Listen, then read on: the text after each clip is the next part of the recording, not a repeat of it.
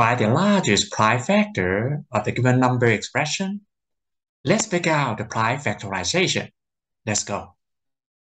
So the first term can be written as 5 to the power of 6 and then square.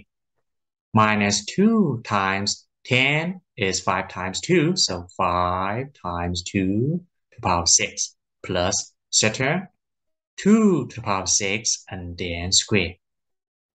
So we get 5 to the power of 6 and then square minus 2 times 5 to the power of 6 times 2 to the power of 6 and then plus 2 to the power of 6 and then square. It is actually a perfect square, so we get 5 to the power of 6 minus 2 to the power of 6 and then square. The first term can be written as 5q and then square minus the second term 2q and then square and then square.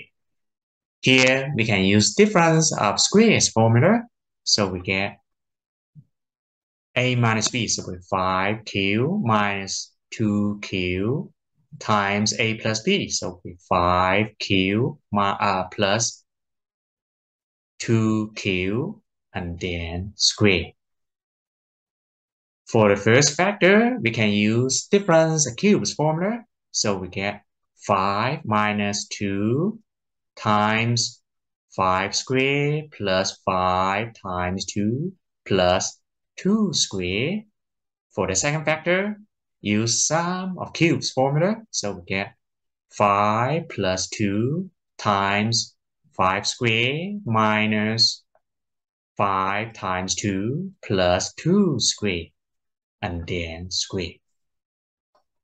So we get 3 times 25 plus 10, 35 plus 4, 39. 5 plus 2, 7.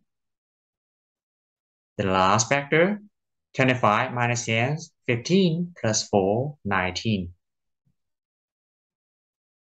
Square.